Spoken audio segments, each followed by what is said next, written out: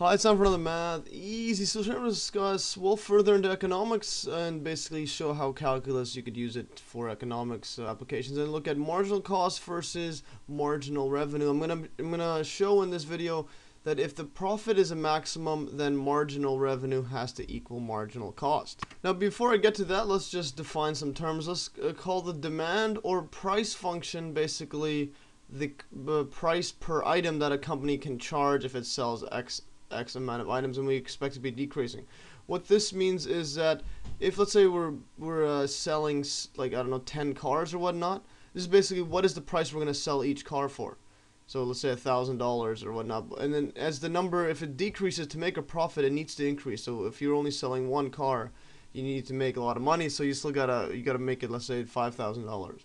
But if you're selling 100 cars, you could sell them for less money, so it should be decreasing function here, because you have a lot of cars, you probably cost less to make them per car, and you could sell for cheaper. Okay, now given this definition of the price function here, basically we have another definition here, revenue or sales function. This is basically, let's say the revenue is just how much money you're gonna bring in for every time you sell. So basically, yeah, just write it down there. Basically, total revenue or money acquired when you're selling, let's say if you sell X amount of items, and the price per item is this price function here. Basically, it just times it together. So if you have 100 items that each cost, I don't know, $10, times it together, you're gonna get 1,000. So that's the total revenue here. Now, another definition we're going to go with is marginal revenue function. This is just the rate change of the revenue function above here, and it's just a derivative of the revenue function, similar to marginal cost versus the cost function. So yeah, rate of change with respect to the X amount of items sold. And now another definition is the total profit, or how much actual money we get. Is basically the revenue, the money we bring in, minus the cost that we spend on producing the X amount of items. Is the cost function. See in my earlier video on basically more in depth on this. Basically, this is just the total profit, just basic revenue minus cost. And now one more definition before I show the above, that profit is max when marginal revenue equals marginal cost. Is basically marginal profit function. It's just a derivative of this function above here, of the profit function. Is just a rate change of it, similar to all the marginal stuff. So whenever there's a marginal, it just means derivative. And now, in order to maximize our profit function, we need to find the critical numbers here, just like basic local max min that I showed in my previous video. So find the local points here, and this is basically when the derivative is equal to 0 here. And I'll show that when the derivative of our marginal profit is equal to 0, then it is a max. I'll prove that soon. But so if we do this here, so we're just going to get just a simple p prime of x is going to equal 2 marginal revenue minus, so just the derivative of this minus derivative of the cost function here. So if we set it equal to 0 now, this is the marginal profit, then we're gonna get, we'll just rearrange this now, yeah, then our marginal revenue is equal to marginal cost here. Yeah, so this is marginal revenue is marginal cost, and we have proven our above statement, which is basically the profit is a maximum, then marginal revenue equals marginal cost. Basically, now to ensure that this is a maximum, well, we'll look at the second derivative test, basically look at the second derivative of this. So now if we look at the second derivative test, you can see in my drop in the video below, and the link on the information below, that you can see my video on what the second derivative test is. And basically what we're going to do is just take the second derivative of the cost function, or we look at the marginal profit, I mean.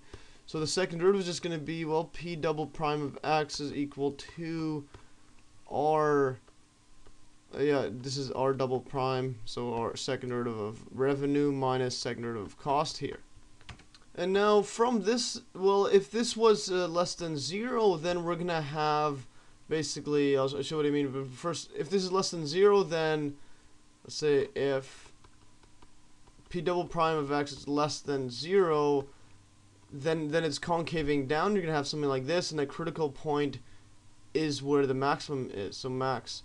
So that's basically how we would use the second derivative test. So if it's less than 0, then we're going to have, well, we rearrange this one.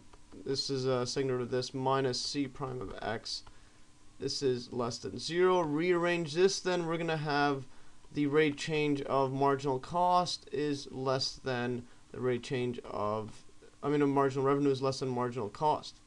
So in actuality, this is the second condition that's required for the buff statement, but this is typical in real life, because when you're building a lot of, once you get to a certain amount of items here, let's say this is P of X here, and this is X here, you're gonna have something like this.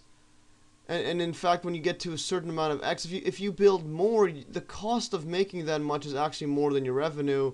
So you should have something like this, which is concaving down. And this should be a max here.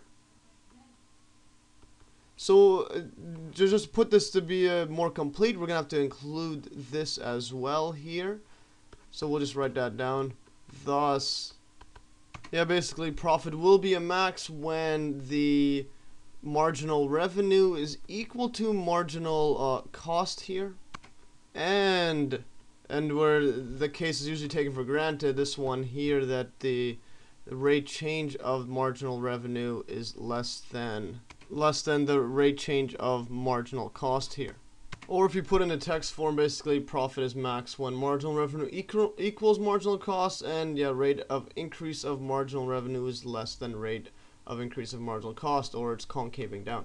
Well, that's all for today. Next video I'll do examples on this, so hopefully you learn from this, and showing that in fact, yeah, you have marginal revenue. Yeah, this actually should make sense too, that marginal revenue has to equal marginal cost, because this just means at near the maximum, once you're at it, if marginal cost is, yeah, if it's more than marginal revenue, you're not going to build much. So then you're going to have to lower your X amount items, but then if marginal revenue is more than marginal cost, then you're going to build more or sell more stuff, so it's going to move to the right.